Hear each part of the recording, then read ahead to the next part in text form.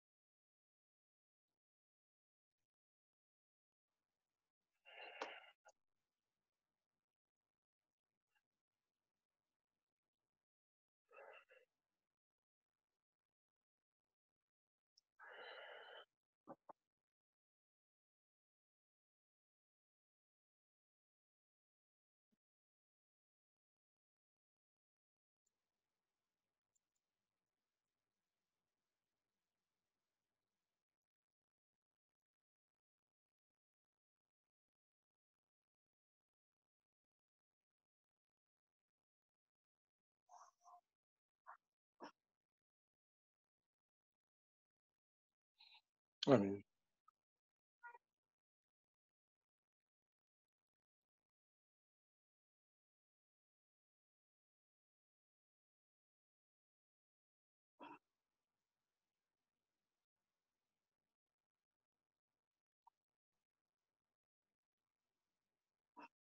Mhm.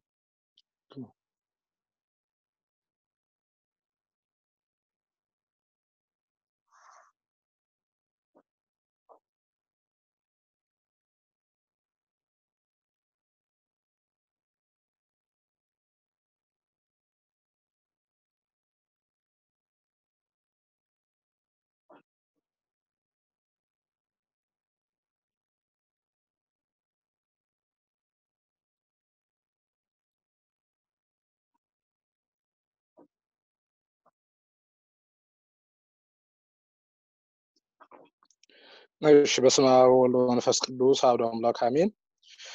ወንድማችን እኔም አመሰግናለሁ።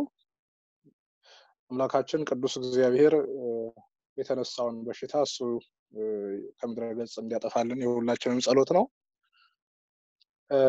እርግጥ ነው በእግዚአብሔር ያልታመነ ሰው ሁልጊዜ በስጋት ነው የሚኖረው።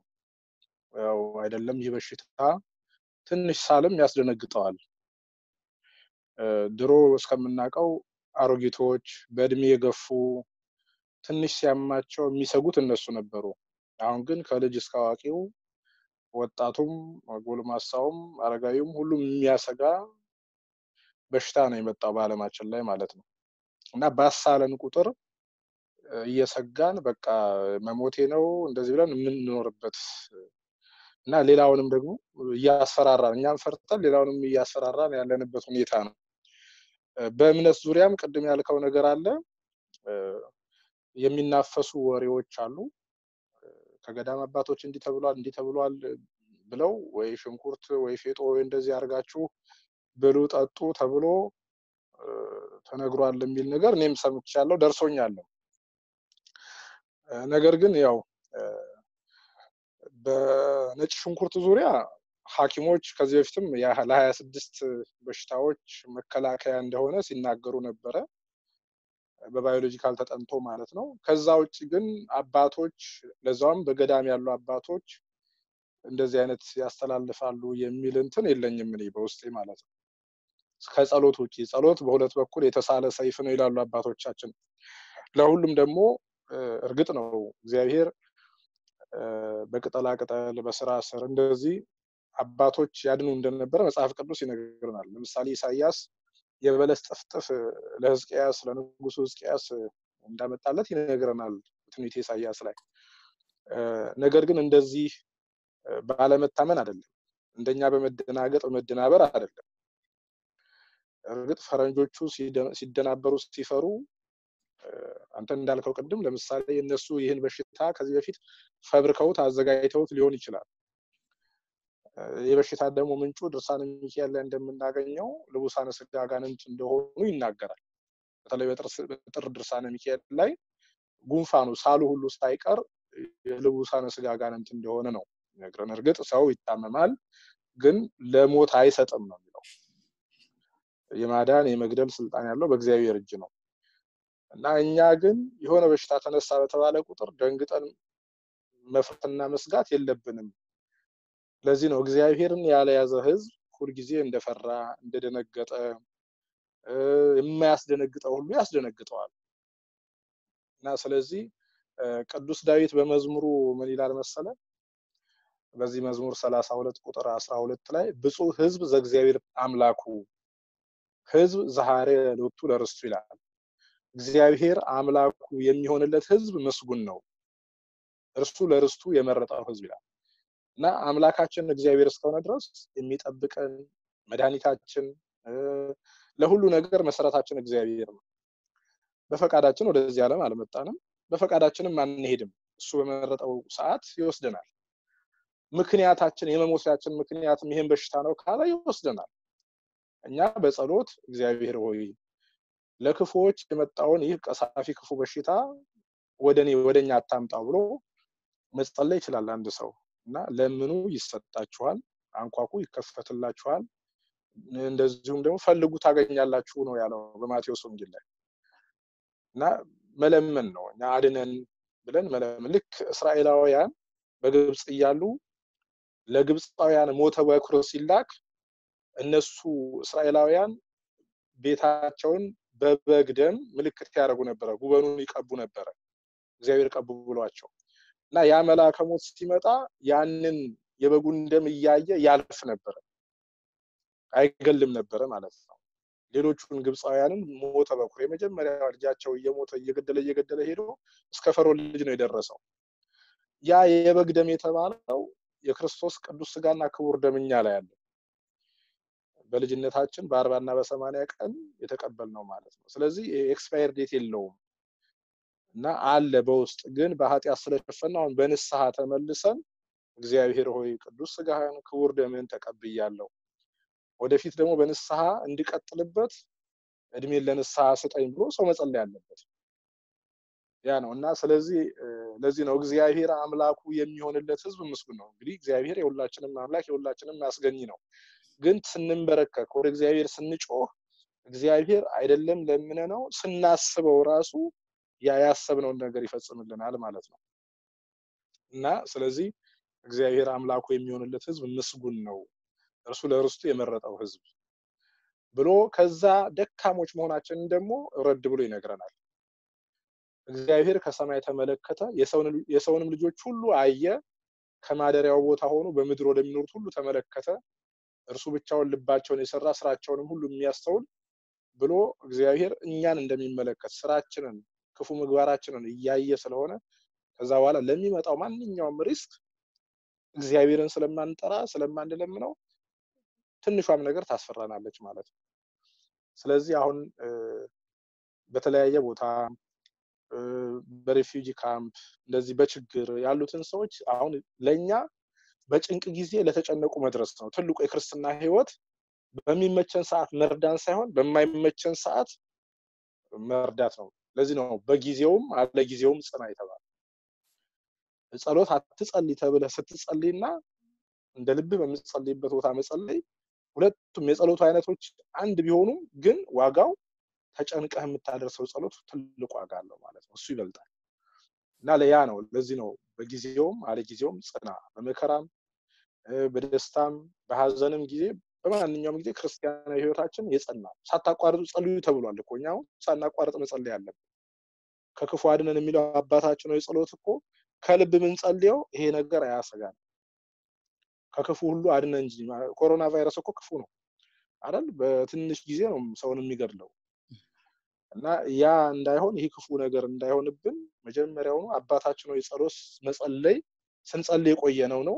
ግን ስንጸልይ ያላሟላነው መስፈርት አለ። የበደሉንን ይቅር እንደምንል እንላለን። አሁን አቤቱ ይቅር በለን እኛም የበደሉንን ይቅር እንደምንል እንላለን። ግን ብዙዎቻችን አበሾች የበደለንን ሰው ይቅር ማለት አይሆንልንም። እሱ ብቻ አይደለም እኛ ራሱ በድለን ይቅር በለን ለማለት ይከብደናል ሰውን ማለት ነው። እና ስለዚህ ይሄ የመዋረድ ዝቅ የማለት ነገር ስሜት ስላለ ወይም ራስን ዝቅ የማድረግ ነገር ሆኖብን ሼም ስለሚይዘን አናደርገው። እኔ አንተን ባኮርፍህ ይቅርታ እንኳን ብትጠይቀን ምን ፈለክ ነው ምልህ እንጂ ይቅርታ ለማድረግ ልብ ይሻይል። ይሄ ትልቁ የኛ የአበሾች ወይም የክርስቲያኖችን ችግር ነው። ይቅርታ ብትጠይቀኝ እንኳን ራሱ ኩሩ ነው የምሆነው። ጥፋትህ አሁን ገና ነው የታወቀ አይደል ነው እንጂ ምልህ ይቅር ለእግዚአብሔር ብዬ ከልቤ ይቅር አልልህም። ስለዚህ እግዚአብሔር ደግሞ ለሚመጣው ነገር ሁሉ ዝም ይለናል። ስለዚህ ይቅርታ ካላደረግን ይቅር በለኝ ብለን ካልጠየቅን ይሄ ሁሉ የሚመጣው ነገር በሙሉ የማያሰጋ ሁሉ ያሰጋናል ማለት ነው።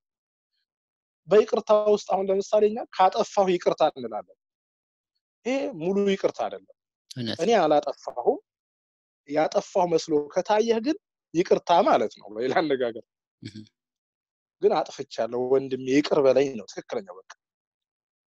እና ግን ካጠፋሁ ይቅርታ የሚለው አላጠፋሁም ላንተ መስሎ ከሆነ ግን ይቅርታ እንደዚህ ቦታ ያልተሰጠው ይቅርታ ነው ማለት ነው። እና በእንደዚህ ሁሉ በትላልቅ በጣም ጥቃቅን የሚመስሉ ግን ትላልቅ በደሎች በድለን የሆነ ነገር ሲመጣብን አይደለም ይሄ ቫይረስ ይቅርና የሆነች ነገር በጣም ቀላልም ነገር ይከብደናል ማለት ነው። እና ለዚህ ደግሞ ራሳችንን ነው አሳልፈን መስጠት ያለብን። እንደ አህዛብ እንደ ምዕራባውያን ሆነናል። አሁን በጋብቻ እንደምታየው ነው ተሰደን መጥተን ወይም ደግሞ ራሳችን ወደን መጥተን እግዚአብሔር ሆዳችንን ሲሞላው እሱን ረሳ ነው። ያዕቆብ በላ ጠገበ የፈጠረውንም እግዚአብሔርም ረሳ ተብሎ በኦሪት ዘዳግም እንደተጻፈ እግዚአብሔር ረሳ ነው። ዛሬ ሰውን ስለ ጾም ብታስተምረው አይቀበልም፣ ይከብደዋል። ይህን ዓርብ ሮብ ግጥም አድርገው የሚወሉ ሰዎች አሉ እና የሚበላ ሳይጠፋ በዚህ ብቻ እግዚአብሔር ቅጣቱን ቢያመጣ እኮ መቀበል አለብን እና ይሄ ማለት አይሰራም። እና አሁን ስለዚህ መንፈሳዊ ነገርን ከፍተህ ራሱ መንፈሳዊ ግሩፕ ከፍተህ ፌስቡክ የሚሆነው ነገር ከፍተህ የሚገባው ሰውና ፖለቲካ እንትን ርዕስ ከፍተህ የሚገባው ሰው እኩል አይደለም። ለበረከት ስራ ሰው ሲቸገር ለመርዳት ብለህ የምትሰበስበው ሰውና ሙዚቀኛ ይመጣል ፊልም አክተር ይመጣል ብለህ የምትሰበስበው በጣም ትልቅ ህዝብ ብዙ ህዝብ ይመጣልህ ዓለማዊ ነገር ሲሆን ለዘፈን ለቲያትር ለድራማ ለኳስ ለምናምን ሲሆን አሁን ግን ይኸውልህ በዚህ ቫይረስ ምክንያት ኳሱም ቀረ። ቲያትር ማሳየትም የለም። ከ50 በላይ እዚህ አሁን ከ50 ባለፈው ከ1000 በላይ ተብሎ ነበር። ከ50 በላይ ሰው መሰብሰብ አይፈቀድም ተባለ፣ ተከለከለ። አሁን 20 ሰውም የሚፈቅድ አይመስለኝም። እና ይሄ የሆነው ታዲያ ምንድነው? የኛም ኃጢያት ጭምር ነው። እነሱ ሲያሰጋቸው እኛንም እያሰጋን ነው። አሁን ከኛ ምን ይጠበቃል ለሚለው አንደኛ ትልቅ ጸሎት ያስፈልጋል። ይሄ ከዚህ ከግራ ከቀኝ የሚነፍሰው አባቶች እንዲህ ብለዋል እንትኖች እንዲህ ተናግረዋል ምህላ ያስፈልገናል፣ እግዚኦት ያስፈልጋል። እያንዳንዳችን በግልም ሆነ በማህበር ተደራጅተን መጸለይ ያለብን፣ የተቸገሩትን መርዳት አለብን። እህልም ይደርሳቸው ወይም ደግሞ ዱቄት ያለቀባቸው አሉ፣ ቅድም እንዳልከው ስኳር ምናምን የሌላቸው በአካባቢያችን እንደው በስልክ ተደዋውለን ማድረስ የምንችልበት ሚንስ ተፈጥሮ መኪና ያለው መኪናውን፣ ገንዘብ ያለው ገንዘቡን፣ በጉልበቱ በእውቀቱ ሁሉም ቢረዳዳ መልካም። በተለይ ይሄ ያው ወረቀታቸው ያልተስተካከለላቸው ተስፋ የቆረጡ ሰዎች እነሱ ጋር መሄድ ያስፈልጋል። ምክንያቱም አይታችኋል ቪዲዮ ላይ ሰዎች በቀላሉ ምራቃቸውን እየቀቡ የሚያስተላልፉ ሰዎች አሉ። ይሄ ተንኮል ነው፣ ክፋት ነው። አሁን ይሄ ተስፋ የቆረጠ ሰው የሚያደርገው እኔ ከሞትኩኝ ሌላውም ይሙት ምን አገባኝ አይነት ነገር እኛን እግዚአብሔር አያምጣብን እንጂ አበሻን ሲይዘው ደግሞ ለተንኮል ማን ይደርስብናል አስበው። እና ስለዚህ በቀላሉ እንዲዛመት በቀላሉ የሚቆመውን በሽታ በቀላሉ እንዲዛመት እየተደረገ ስለሆነ ተስፋ ቆርጠው ሰዎችም ወደዛ እንዳይገቡ ቢያዙም እንኳን እንድንረዳቸው ብንችል ሳይያዙ መርዳት፣ ከተያዙም በኋላ አለመራቅ እና የሚያድን እግዚአብሔር ነው። እኛ ማስክ ስላጠለቅን አይደለም። እንዲያውም ማስክ ማጥለቅ ለጤነኛ ሰው ምንም ዋጋ የለውም ነው ያሉት እነሱ። የተያዘው ሰው ቢያጠልቅ ነው የሚሻለው እያሉ ነው። ተጠንቅቀን እንዴት እንችለዋለን ጎበዝ? እኔ አሁን ትላንት አስተማሪዋ ደውላልኝ፣ የልጅ አስተማሪ ትምህርት ቤት ሄጄ ነበር እና ባለፈው ሳምንት አሞት ስለቀረ የሆነ የቤት ስራ የሚሰራበት ወረቀት ስለዚህ ለ5 ሳምንት ዘግተዋል ትምህርት ቤትና ራሱን ቢዚ የሚያደርግበት ብለው አዘጋጅተው ነበር። በፌስታል ይዘው አሽገው አስራው አስቀምጠውለታልና ውሰድ አለችኝ። ይዘው ሂድና ትምህርት ቤት ለአዋቂዎች አይፈቀድም፣ ግን ከግቢ ውጭ ሆነ አንተ ጠብቀው እሱ ይዞ ይውጣ አለች። ገብቶ ሲወጣ ክላስ ውስጥ ማንም አልነበረም እንደነገረኝ ከሆነ። ከዛ በኋላ በፌስታል ይዞ መጣ፣ ተቀብዬ አስገባው። አሁን እግዚአብሔር ያሳያል የቱ ጋር ነው ጥንቃቄው። እቺ ቋጥራ ያስቀመጠችው አስተማሪ ቢኖርባት ባይኖርባት እኔ የማውቀው ነገር የለም። እሺ እንደመጣው እጄን ታጠብኩ እንደነሱ ልጄም እጁን ታጠበ። ፌስታሉን ከፍቶ ደግሞ እንደገና ደብተሩን መግለጥ አለበት። ብዙ አይነት ወረቀት ነው ያለው። እሱን ስታስገባ ነካክታለች እቺ ሴትዮ። ቫይረሱ እንደሚባለው ከ7 እስከ 12 ደቂቃ ምናምን ሳይሆን ብዙ ሰዓታትን መቆየት ይችላል ነው የሚባለው። ቀዝቃዛ ከሆነ ይቆያል። አዎ አየሩ አሁን ደግሞ ቀዝቃዛ ነው። ስለዚህ እግዚአብሔር ካልጠበቀ በስተቀር እኛ ተጠንቅቀን እንዴት ነው የምንችለው? በጣም ከባድ ነው። እኔ እንዲያውም ስጋቴ ምን እንደሆነ ታውቃላችሁ? ቤተክርስቲያን ሄደን ሰዎችን ስናሳል መስቀላችንን እንኳን እገሌ ስሞታን ያልፈም እንዳይሉ እኔም የፈራሁት እሱ። አዎ እና ቤተክርስቲያን መሳለም መሳም አጎንብሶ ሰግዶ መሳም ራሱ ሰው ይሄን ያህል ከቤተክርስቲያን የሚያርቅ ነገር ነው የመጣውና ስለዚህ እንደኔ በእምነታችን መጠንከር አለብን እና እግዚአብሔር ይሄንን በሽታ አንሳልን ብለን እሱን ከለመነው ያነሳዋል እግዚአብሔር። ለኛ አይደለም ለሌላውም ይተርፋል የኛ ጸሎት ማለት ነው። እና ይሄ ነው በእኔ በኩል እንግዲህ እግዚአብሔር እኔ መድኃኒት እግዚአብሔር ነኝ ይላል በትንቢተ ኢሳይያስ ምዕራፍ 43 ላይ የሚያድነን የሚፈውሰን እግዚአብሔር ነው። መድኃኒትን ብንወስድ በመድኃኒቱ ላይ እግዚአብሔር አድሮበት የሚፈውሰን እሱ ሁሉ ከእርሱ ስለሆነ ማለት ነው። እና ይሄ ነው። ስለዚህ እንግዲህ ሁላችሁም ይሄንን የምትመለከቱ እግዚአብሔር አምላካችን የሚሳነው ነገር የለም። HIV ኤድስ ሀገራችን ስንት አሸብሮ በሳምንት ቀን በሁለት ቀን ወዲያው የተፈወሱ ሰዎች አሉ። ኔጌቲቭ የተባሉ ሰዎች አሉ። እንጦጦ ማርያም እኔ እንኳን እስከማውቀው በ9 ቀን የተፈወሱ ፍቅረኛሞች እናውቃለን። ወዲያው ጸበል ጠጥተው እምነታቸውን ጠጥተው ጾመው ጸልየው ተፈውሰዋል። 3-4 ቦታ ሄደው የተለያየ ቦታ ሄደው ቼክ አፕ ሲደረግ የለም ጠፋ ቫይረሱ ከነምናምን። እና ይሄ የእግዚአብሔር ልዩ ስጦታ ነው። ጸበላችን ያድነናል፣ እምነታችን ያድነናል። ቤታችን ጸበል እንኳን ባይኖር አንድ ሰኔ ጎልጎታ ወዳሴ ማርያም አድርሰን እፍ ብለንበት ብንጠጣው እንፈወሳለን በሽታው እንኳን ቢኖርብን። እውነት ነው። ይሄ ነው። ስለዚህ እግዚአብሔር ይፈውሳል፣ ፈዋሽ አምላክ ነው። ፈውሰኝ መድኃኒዓለም የምንለው እኮ ዝም ብለን የዓለም መድኃኒት ነው። እና ኢየሱስ ክርስቶስ የዓለም መድኃኒት ከሆነ መድኃኒት ነው፣ ይፈውሳል። ሌላ መድኃኒት ያስፈልገንም። እና ይሄ ነው። እስኪ እንግዲህ እግዚአብሔር ይርዳን፣ እግዚአብሔር በሽታውን ያንሳልን። አሜን። በጣም ነው ማመሰግነው ቀሲስ፣ በጣም እጅግ አድርጌ ነው ማመሰግነው። እንግዲህ ዋናውና ትልቁ ዓላማችን እኛ በራሴ ያለን ራሳችን የተዘጋጀን ሰዎች እንግዲህ ተዘጋጅተናል ብለን አስፈላጊውን ማቴሪያሎችን ገዝተን ቤታችን አትከማሽተናልና ያንን አቅማቸው ያንን ለመግዛት አቅም የሌላቸው በጣም በርካታ ሰዎች አሉ በመንግስት እጅ ላይ ያሉ ሳምንታዊ ጠብቀው በሳምንት የሚወርድላቸው ልጆች አሉ ወርም ጠብቀው የሚወርድላቸው አሉ በዛ ላይም ደግሞ ሪጀክት ተብለው ከቤት ራሱ ከሲስተም የተባረሩ አሉ እና ምንም እንትን የሌላቸውና እነዛ ልጆችን ዛሬ ቤት እንዳትወጡ ከተባለ እነዚህ ልጆች ምንድነው የሚበሉት ምን ይጠጣሉ ምንስ ነው የሚጠቀሙት እና ከአስፈላጊው ነገሮችን እኛ በአካባቢያችን ያለን ሰዎችን እንትን ለማድረግ ነው እኔ በእኛ በኩል ላይ እየሰራን ነው ባለፈው ቪዲዮ ለቅቅ ያለውኝ በዛ ምክንያትም የተወሰኑ ሰዎችም የምናቃቸውም በአይን ምናቃቸውም ያስፈልጋቸዋል አንዳንድ ሰው ምናልባት ፈርቶ እኔ ያስፈልገኛል ላይል ይችላል እና የሚያስፈልጋቸውን ሰዎች ግን አይተን አይዞ ምንድነው ምን የለህም ምን አለክ ተብሎ ሊረዳ ያስፈልጋል ማለት ነው ክርስትና ማለት ይሄ ነው ዝም ብሎ ክርስቲያን ነኝ ብሎ ነጠላ ለብሶ በመሄድ ወይ መስቀል አስሮ መሄድ ሳይሆን የለበስነውን መስቀል ወይም ያደረግነው ነጠላ በዛ ምክንያት መመስከር ነው ማለት ነው ስለዚህ የተቸገረን ልንረዳ በዚህ ሰዓት ላይ የተጨነቀ ብዙ አለ በዚህ ሰዓት ላይ ፈርቶ ከቤቱ የተቀመጠ አለ ከሲስተም የተባረረ አለ ብዙ ሰዎች አሉና እነዚህ ሰዎች የምንረዳበትን መንገዶችን እናመቻች ነው ቀሲስ በእውነት ከልብ ነው የማመሰግነው እግዚአብሔር ያክብርልኝ ሰዓት ቢኖረንና ብዙ እንትን ብንል ደስ ይለኝ ነበር መጨረሻ ላይ የምትለው ካለ ወደ አንተ ልሰጥ መልካም እሺ እንግዲህ እኔ እንኳን ያው ጨርሻለሁ አንተም ብለኸዋል በቃ መርዳት የምንችለውን መርዳት ነው በአቅማችን በገንዘብም ይሁን በአለን በማቴሪያልም ገዝተን ያስቀመጥን ሰዎች ያልደረሱ ሰዎች አሉ ይሄንን ዘይትም ይሁን ዱቄት ወይ ስኳር የሆነ ነገር ያልደረሳቸው ሰዎች ቢያንስ አንዳንድ ካለን አንዳንድ ብንወስድ 3-4 ሰዎች ብንሆን ለአንድ ሰው 4 ነገር ብንሰጠው የተወሰነ ጊዜ ይጠቀምበታል ማለት በተለይ ልጅ ወልደው ብቻቸውን የሚኖሩ እናቶች አሉ ወጣቶች ሆነው እንዳልከው በየካምፑ ይኖራሉ እና ተስፋ ቆርጠው እንትን እንዳሉ ወይም ደግሞ ምንም አይዘጋም ብለው ጠብቀው የተዘጋባቸው ይኖራሉ ስለዚህ አሁን እኛ ጋር ብዙም አልተዘጋም ግን በጣም ወረፋው ከባድ ነው ኢቭን የሆነች ነገር ለመግዛት ራሱ በጣም ሰፊ ነው ሶፍት ምናምን ነገር የለም ሲጀመር እና እኔ አሁን ሁለት ሶፍት አለ አንዱን ሶፍት ለአንዱ ልሰጥ ይችላል ባለውበት አካባቢ እንደዚህ አይነት ነገር ቢፈጠር ማለት ነው ስለዚህ ሰው ደግሞ በዚህ በችግር ጊዜ ሲረዳዳ ነው እግዚአብሔር የሚረዳው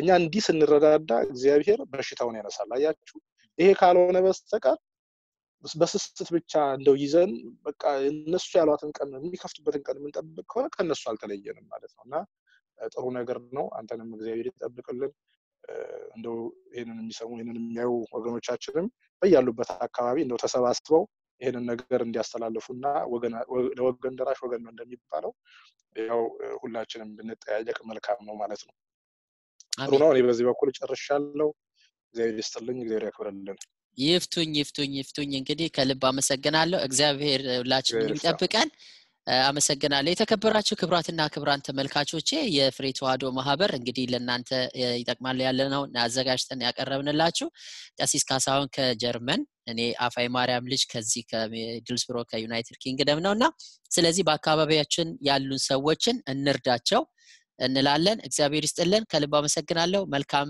ጊዜ